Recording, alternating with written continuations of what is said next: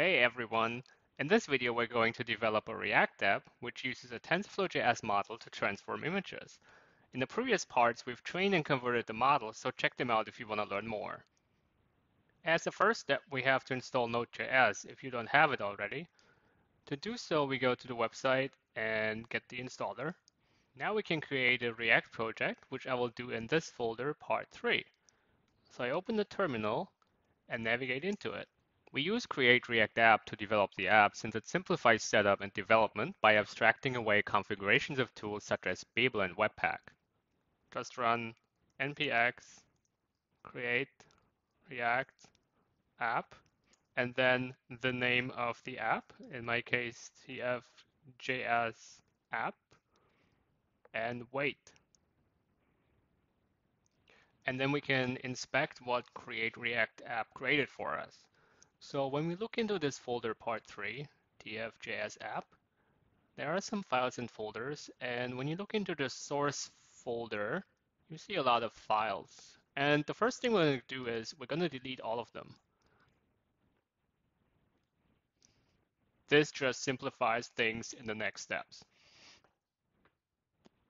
As the last setup step, let's install TensorFlow.js.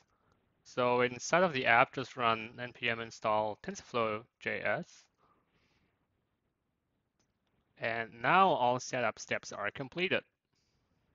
Before we begin with the implementation of the app, let's think about the structure for a moment. We need 3 JSX elements, one for the image input, one for the image output, and a third one for the button to run the model. We combine these 3 elements in an element called app and render it.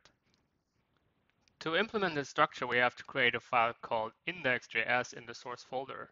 This is the expected entry point of an app created with Create React App.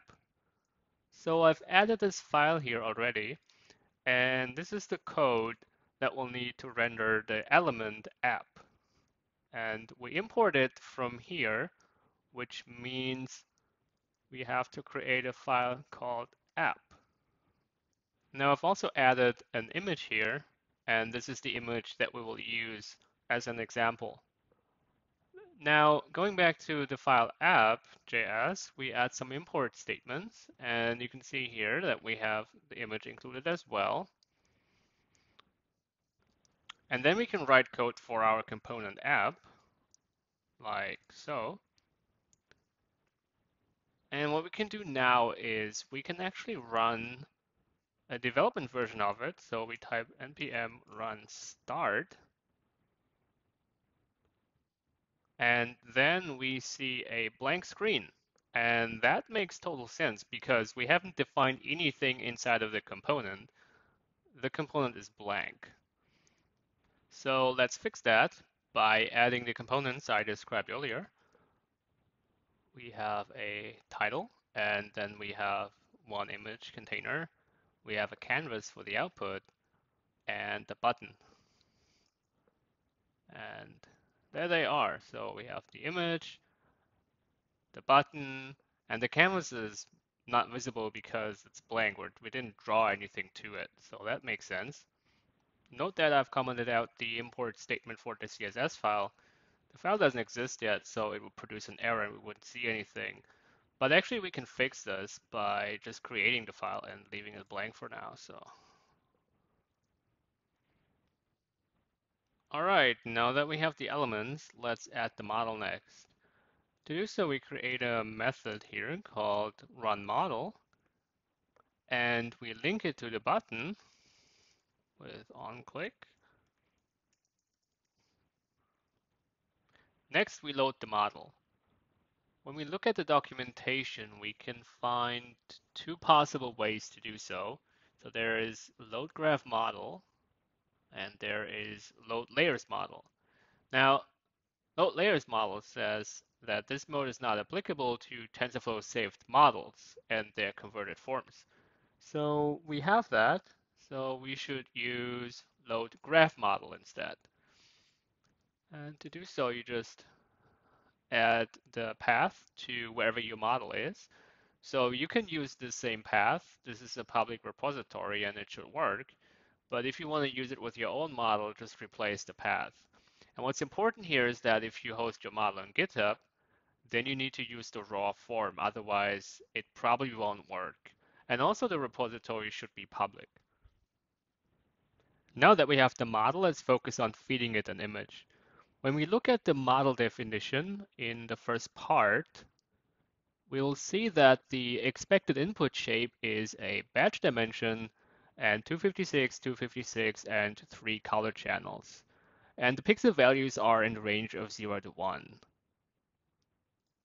To transform this image here into the shape, we first load it into an HTML image element with the dimension 256 by 256, like so.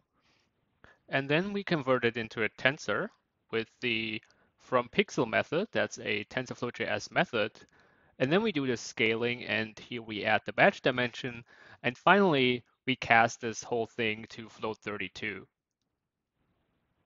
Once we have this tensor, we can run it through the model like so. There's a simple predict method, like in Python. The model outputs a 4-dimensional tensor in the range of -1 to 1. Why? When we look back at the model, we'll see that the final activation is a tanh.